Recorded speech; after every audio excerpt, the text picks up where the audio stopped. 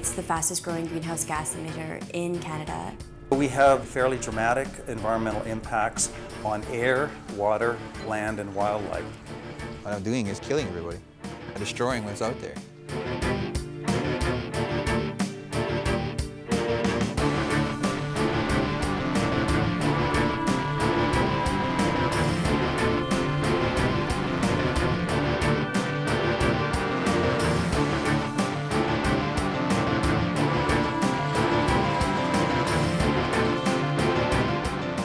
The Alberta tar sands alone creates 52 million tons of greenhouse gas emissions a year.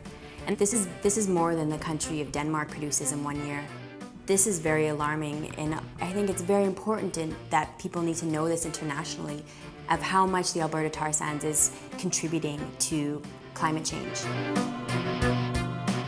Any ecosystem sector you can think of, there are dramatic environmental impacts. These lakes contain all kinds of toxic compounds, from arsenic to mercury to naphthenic acids, PAHs, and on and on and on. I lost family to cancer. I got family living with cancer, and there's no cancers in my family.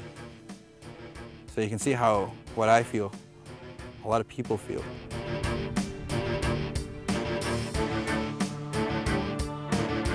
I grew up thinking that I'd have to get my education and leave for a trip, go to Fort McMurray, get a good job and make money. And in the end, what I'm doing is killing everybody, destroying what's out there. If I start ignoring the facts, then I'm just as guilty as everybody else.